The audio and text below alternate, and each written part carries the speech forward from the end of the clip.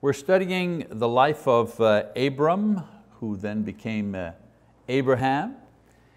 Just a little review. We've looked at his journeys in Canaan and then to Egypt and back.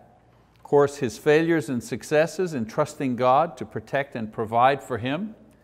God has made him promises, and what we're observing is how well God is keeping his part of the bargain, but it's kind of hit or miss with Abram. Sometimes he's there, sometimes he's not quite there as far as his faith is concerned.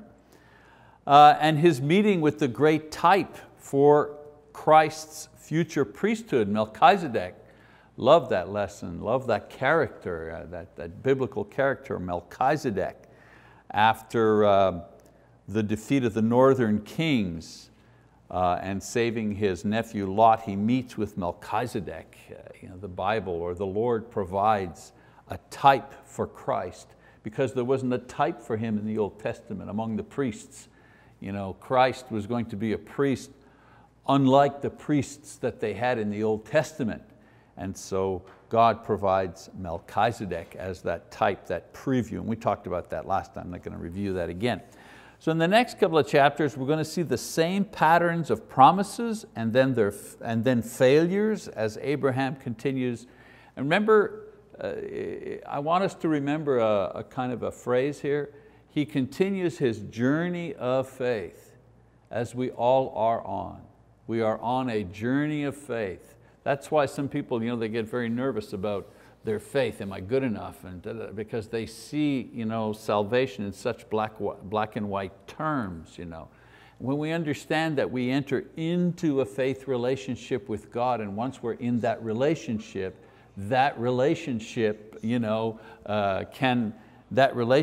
can encompass, our ups and our downs as far as our failures and our successes are concerned.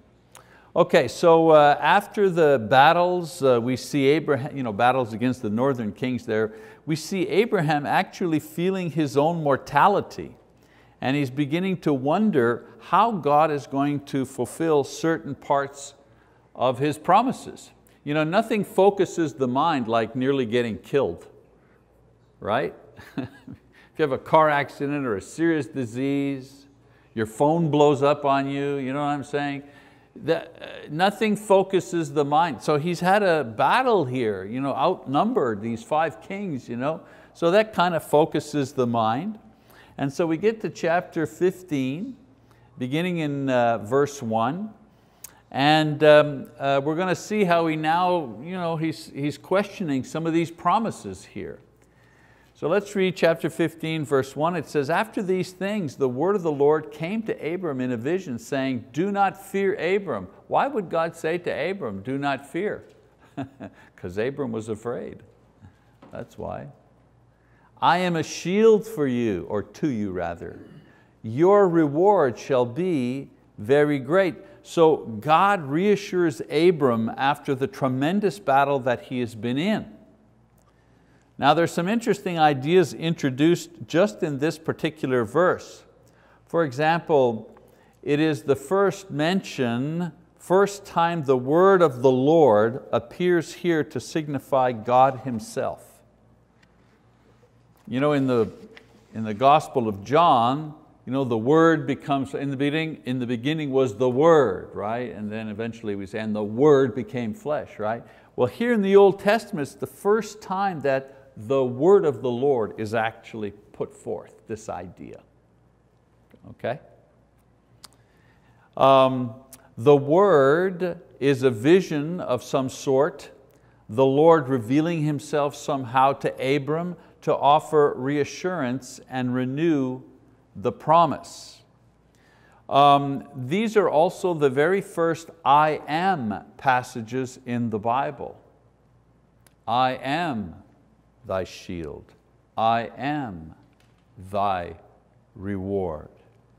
Jesus often used this manner of speech to describe Himself. We know in the New, He says, "I am the light of the world. I am the way, the truth, the life.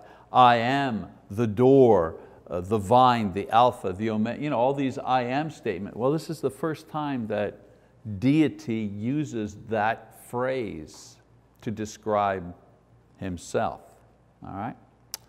And also it's the first, but certainly not the last time, the admonition, fear not, appears as a way of reassuring Abram. I mean, it reassures many other Bible characters, but the first but not the last time that God says this to Abram. You know, Adam, he heard the voice of the Lord and he was afraid, but Abram is told not to be afraid when he hears the voice of the Lord. What a difference, eh? God didn't say to Adam, fear not, because Adam was under judgment. You better be afraid. But Abram was not under God's judgment. You see what I'm saying? So he receives the assurance. So when Abram hears the word, he's not afraid because he believed God. Interesting comparison between Adam and Abram. Okay? Adam received a fig leaf to cover his shame. But Abram receives a shield. I am thy shield. And so what Abram receives is encouragement. What Adam received was simply help to cover his shame. Adam is the father of all men. Abram is the father of all who believe. Adam loses paradise. Abram is promised the Lord Himself, the creator of paradise, as his reward. Doesn't David in the Psalms often say that he says to God in his prayers, you are the portion of my cup, right? You are the portion of my cup. You are my reward.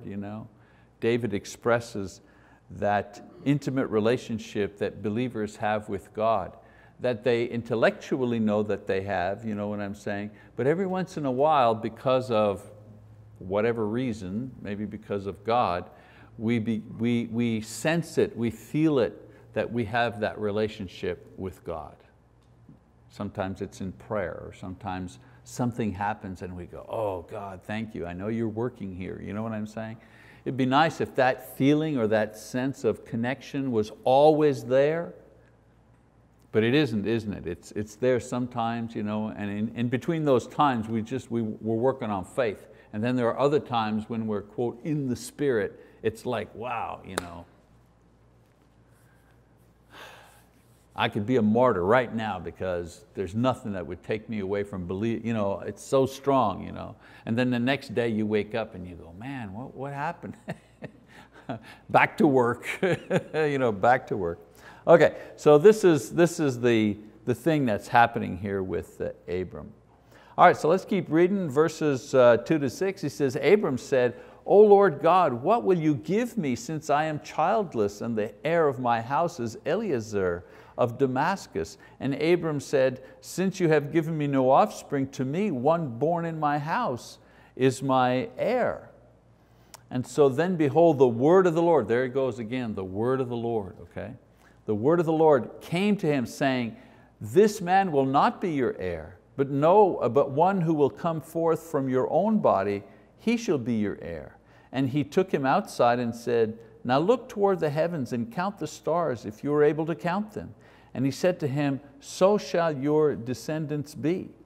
Then he believed in the Lord, and he reckoned it to him as righteousness. So Abram is confronted or comforted rather at God's word of encouragement.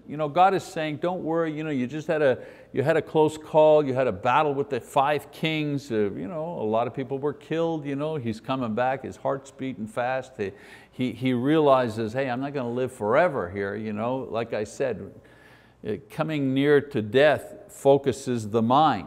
So God tells him, I'm your shield, and he comforts him, right? But his brush with death now focuses him on the main issue, and that is an heir. And he hears God's promise of having many descendants in the future, but so far he doesn't even have a son of his own. not even one kid. So what he sees is that his steward, who is not even a family member, will inherit everything. Apparently, Lot has not returned to live with him. After all the trouble that Lot has just had, you'd think he'd say, maybe I should go. I should go back. But he doesn't do that. He stays where he's at. So in this same vision, the Lord assures him that he will, from his own seed, produce a child. Of course, it's still in the realm of possibilities, because so far as he knows, he is not barren or sterile, as he knows that Sarah is. The other thing about, if his steward has the children, think now, in Abraham's mind, if his steward has the children, well, technically God's promise is fulfilled, right? Because the steward belongs to Abram, and the descendants will be there, just like God said, except one thing. Remember we talked about eternal life? Abram's hope of living on, he can't live on through somebody else's children. They got to be his children. So he might be thinking, just a speculation here, but he might be thinking, oh, that's great, God, your promises are being fulfilled. Okay, lots of people are going to come out of my household, but me, who just nearly died over here and feeling my mortality, maybe me, I'm done. See what I'm saying? So God renews the promise, and this time He compares His future generations to the stars in heaven. Now another first here in verses 6, the word believe, and combined with the words counted and righteousness, we have right here the core of the Christian faith described in this one verse right here. Man, that's why I say the gospel in the Old Testament. If you want to see where the gospel is in the Old Testament, bang, it's right here. So let's look at those three words, shall we? First of all, he says to believe, to accept as true. Also means to trust, to support. So it's a combination of all these things.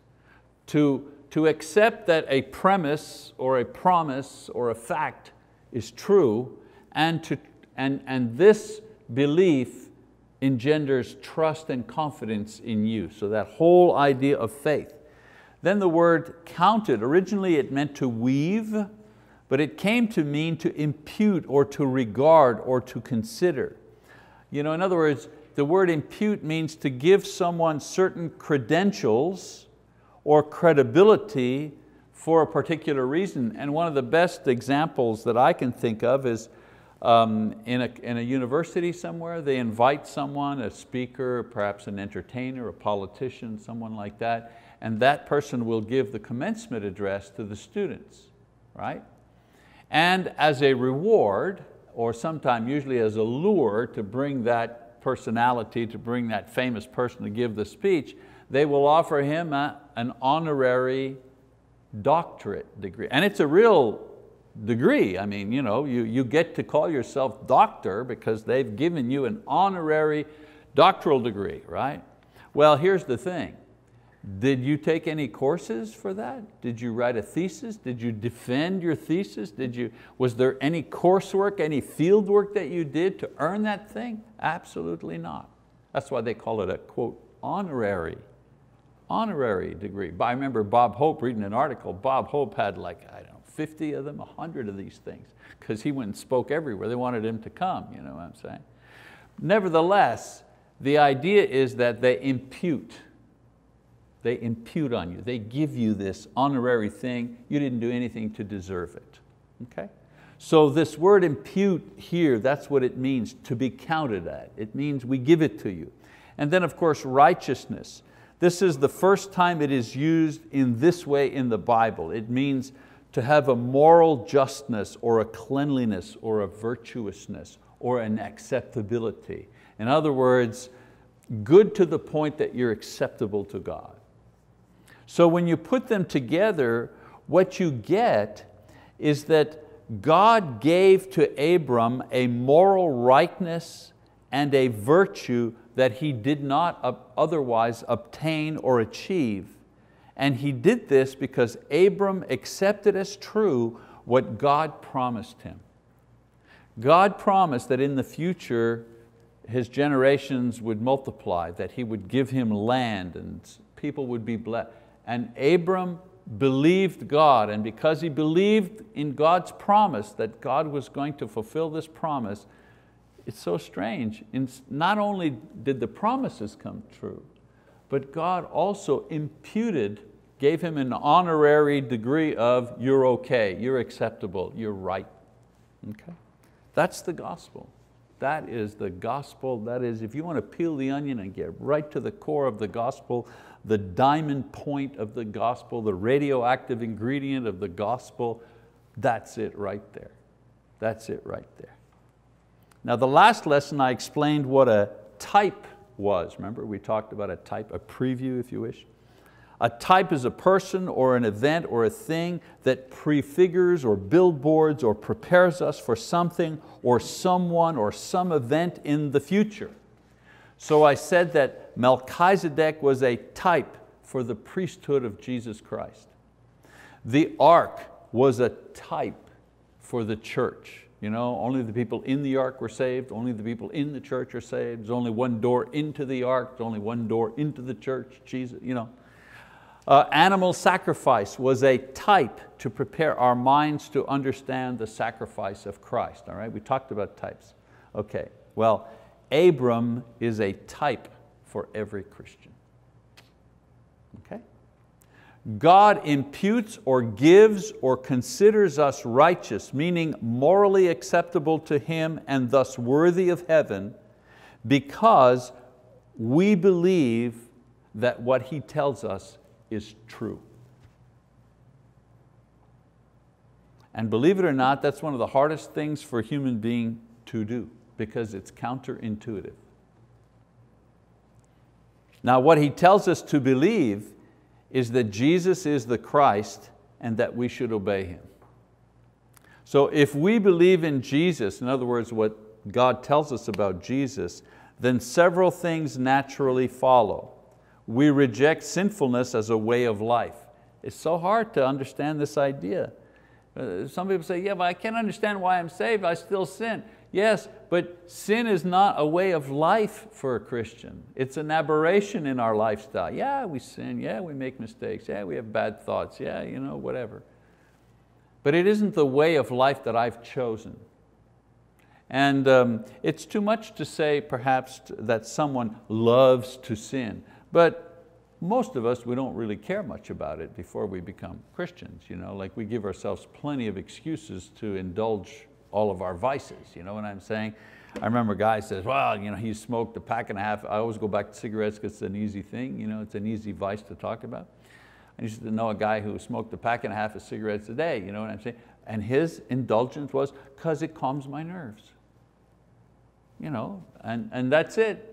You know, or if you're not a Christian, you're not worried about living a virtuous life or setting an example or giving honor to God, you can find any or all excuses for your vices. I mean, shoot, you know, if you want to gamble, if you want to watch porn, if you want to cheat, you know, people cheat on their income tax. You know? I mean, I don't just mean fudge a nickel or a dime or round up or round down. I'm talking about, you know, hiding money, you know, and under the table and blah, blah, blah. And what do they say to justify that?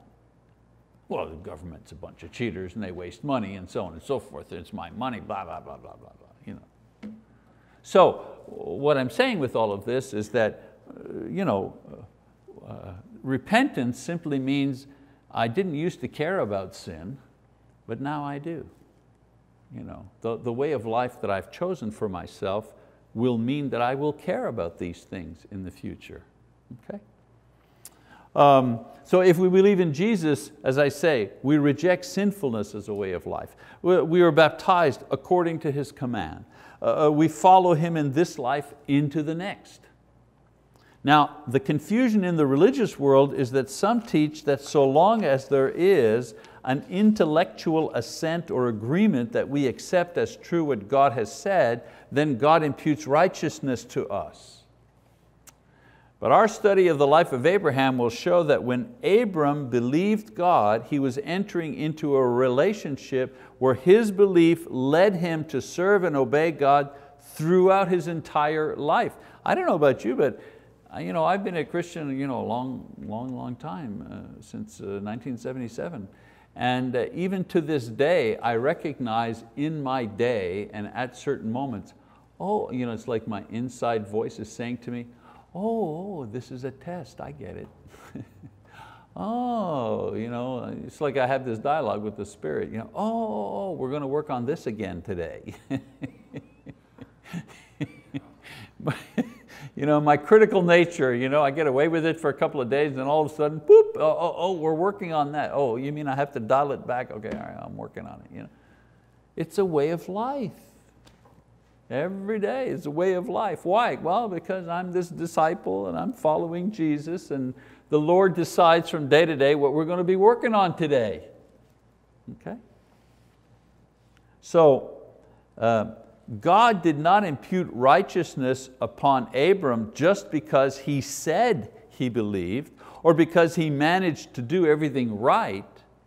He imputed righteousness on him because his belief led him to enter into a faith relationship with God where he trusted God to fulfill all of His promises regardless of his ups and downs in their relationship. So I say to Jesus before I go into that water, I say to him, look, I'm not perfect. I'm not even going to be perfect when I come out of this, but you know what? I trust your promise that despite my weaknesses, you're going to save me. Despite my weaknesses, despite my failings, I trust that you will save me. That's the kind of faith that God is looking for. So that's why this story here as a type to prepare us for our own relationship with God. And each one of us, as I say, has a relationship that is as deeply personal and involved as Abraham was. We all have a deep relationship with God if we choose to exercise it. If we choose to spend time in prayer and read the Bible and not have every waking moment glued to some sort of video device, or noise-making device. Okay, golf is excluded from that, but everything else, is unvirtuous. Anyways, so God imputes righteousness upon us because through faith, which is expressed in repentance and baptism, which is how God commands believers to respond to Him. How do we express our faith? Through repentance and baptism. Through faith, we enter into a lifetime relationship with God. The repentance and the baptism part, that's just walking through the door. And we're continually and fully righteous because we have faith. You've heard me say this before, you don't get any more pure or saved than the moment you come out of the waters of baptism. That's it. You come out of you said, I believe that Jesus is the Son of God. Yes, I do. Okay, I baptize you for the forgiveness of your sins. Boom, that's it. That's as good as you get. You don't get any better than that. You don't get any more righteous than that in God's eyes. In practical terms, you mature, of course, as we all do.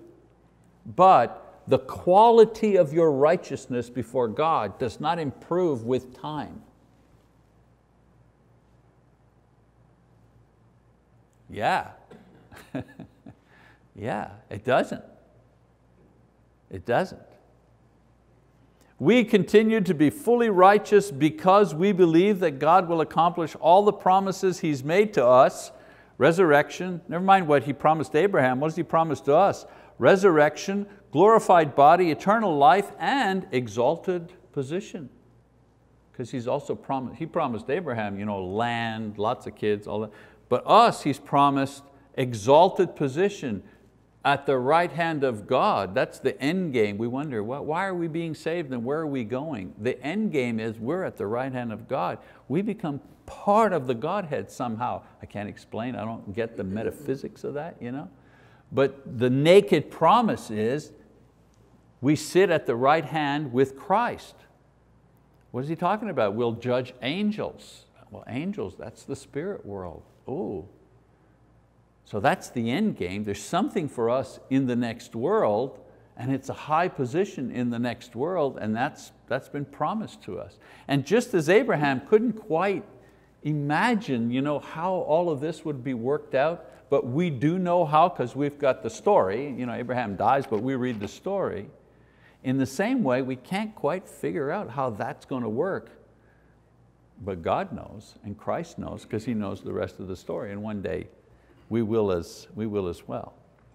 All right, let's keep reading. So in verse 7 he says, and he said to him, God said to him, I am the Lord who brought you out of Ur of the Chaldeans to give you, and that's, by the way, what Abraham was, or Abram was. What nationality? He was a Chaldean.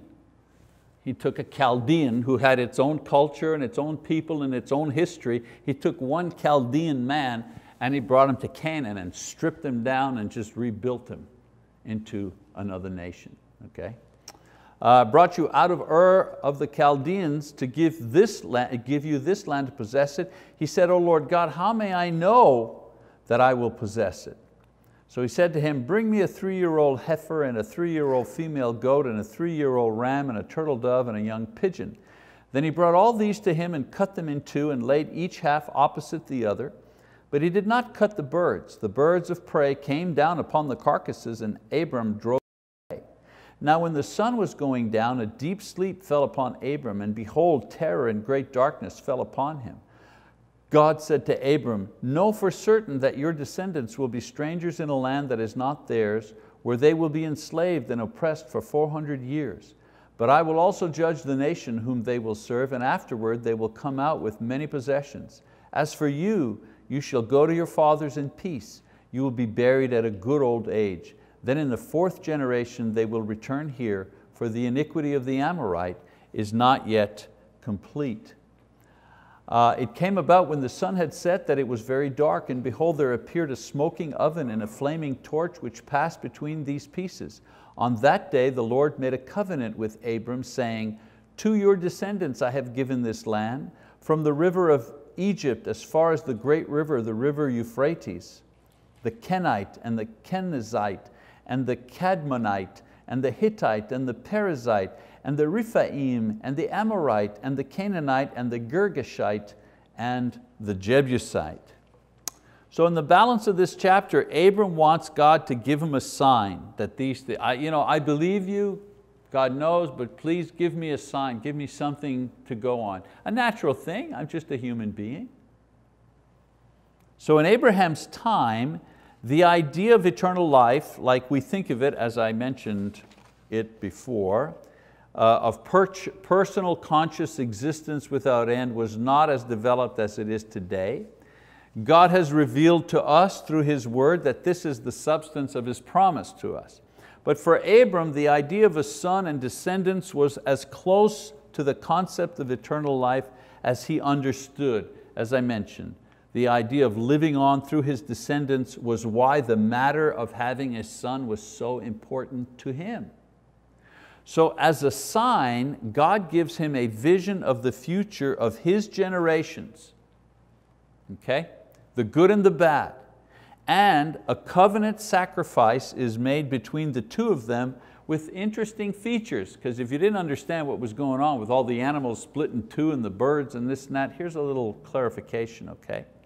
First of all, each of the 5 acceptable animals were laid out to sacrifice. They were cut in two with half of each placed on either side of and a space between them. So he took the animals, he cut them in two, and he put half and half on each side, and there's a space between them. Now the fact that there were 5 animals indicates that the cost of the promise would be great, because when you did an animal sacrifice, you sacrificed one animal at a time. Here there's 5 animals, okay? The custom of the day was that when the covenant was made, each person would pass between the rows of the sacrifice to show that they were bound by the covenant that the sacrifice represented and ratified. So a covenant, if it was made between 2 people, they'd take the animal, they'd split it, put it aside, then they would walk through, okay, the animals, as a symbol that they were both part of, it's like signing, we sign a contract, both people sign the contract, well both individuals walked through in the middle of the sacrificial animals before they were sacrificed. Okay? Now the idea was that if either broke the covenant, then the death of the animal would no longer be sufficient and the death of the offending participant would be required. So you were bound on your word in a covenant, and you were bound by life and death. So the animal was sacrificed symbolically to symbolize that. If you broke your word, then it wasn't the animal's life that was given up, it was your life. Okay? Now, after the initial preparations, if you remember the story I just read, nothing happens. Nothing happens, signifying how long it would take for God to fulfill the promise. Remember the big picture. He's giving him a vision that'll give him an idea of what's going to happen in the future with his generations. All right? So Abram even had to chase away, in the vision, he even had to chase away birds of prey who wanted to destroy the carcasses of these animals. And of course, this is a symbol of Satan's constant attempts to destroy God's relationship and God's promises through man. Remember that other little subplot I told you about? The seed of promise, the sub-stories, Satan always trying to short circuit God's thing. Well, this is an allusion to that, the birds coming to try to destroy the sacrifice. Okay? All right, thirdly, the vision then takes a very dark turn to describe the suffering of his descendants in Egypt. As he tells them, there's going to be some suffering for many, many centuries. He tells them this in the vision. And then the smoking furnace and the burning lamb passing through between the sacrifice symbolizes God's presence passing through the two parts of the offering. I want you to note that only God goes through the middle and not Abram, as was the custom that both parties go through. Because when two men made a covenant, both of them went through. But here in the vision, only God goes through, not Abram. Okay? This was to signify that the covenant needs only God's ratification to be complete. When God makes a covenant, you don't have to sign. He's the only signature that you need. So in a covenant between God and man agrees to enter into it, but the conditions and the guarantees that it will be fulfilled, all of that belongs to God. And then finally, God now clearly indicates the second part of His promise to Abram. The first part was that he would be, he would have a son. And that is the extent of the land promise. From the desert in the south to the Euphrates in the north, all of the peoples that lived there would be conquered. And we know that under Solomon and Jeroboam, 1 Kings and 2 Kings 14, this promise was ultimately fulfilled in a physical way. The Jews did rule over this land. So he makes the promise for that he'd have a son, and then he gives him more details about the land, how big it would be. It'll go from the Euphrates River in the north all the way down to the river in the south. All that land would be theirs. God also gives us a guarantee of our promise as well. His word describes the resurrection of Jesus, His eventual return and judgment, the trouble that we're going to suffer before the end, the book of Revelation, and what we must do to remain faithful. All right? So the word is our vision and our guarantee of the future. So the fullness of God's promises that include prosperity, protection, posterity are now made by God and confirmed by Him through a covenant, this covenant. And I hope the description of the covenant kind of sheds some light on, because when you first read that, it makes absolutely no sense. All right? So I hope you see there that God is giving him a vision of how He's going to carry out this covenant. In the next section we'll do next week, we're going to see how these promises work out and look at some of the ups and downs that Abram has in his walk with God. So let's finish with a couple of application lessons there. Yeah, we'll get done with this. All right, well, I mean, this lesson begs to be, this is Bible 101, application a lesson from this section. We are saved by faith. What saves us is that we are, what saves us is that we are moral and we are acceptable to God to be with Him. What makes us moral and pure is that God considers us this way and He imputes to us, gives to us this condition fully and freely. It's as if moral perfection was like a complete coat that we put on over the ugliness, and it goes from the neck all the way down. What causes Him to give this to us is that we believe Him the same way that Abram did.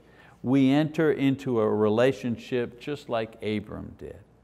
Now He says that He will accept us if we accept Christ. I mean, do we believe this or not? So that's always the thing I ask myself. I can only use myself as an example. I don't know anyone else's heart. If I have a tough decision, I always ask myself, do I believe or don't I? Come on, that's the bottom line. If I don't believe, then let this nonsense go. If I still believe this, then come on, let's get a move on. Let's do what I got to do. Of course, we have the gospel and the church, and the gospel and the church helps us to accept Christ, whether we, the way we live, the conditions of our faith, and so on and so forth. But what saves us is that we believe God. And when I fail, my prayer is, God, forgive me for my failure, forgive me for my failure, forgive me for my sin, but please know that despite my failing, I still believe. Because nothing you will do will make me stop believing. The danger is the things I'm going to do to myself, or some other sinner will do to me that will kind of knock me down as far as my faith is concerned. So I always, and I share this with you, I always combine my repentance with a renewed confession of faith. Yes, I've messed up, but I still believe, I still have faith that you will save me despite this setback, despite this failure that I've had. Second lesson, we continue to be saved by faith. We will see that Abram had lots of serious ups and downs after he entered his faith relationship with God, and the thing that kept him a righteous man while he was failing or succeeding was not his degree of success or failure. It was his belief that God will fulfill His promise despite his degree of success or failure. So faith is what keeps you righteous, not perfectionism. And thirdly, we will succeed by faith. Even though he had ups and downs, ultimately God fashioned a successful, faithful servant out of him. Again, using my own life as an example, I'm better than I used to be. If I look back at who I was in 1980 and then 1990 and 2000, I'm better than I was then.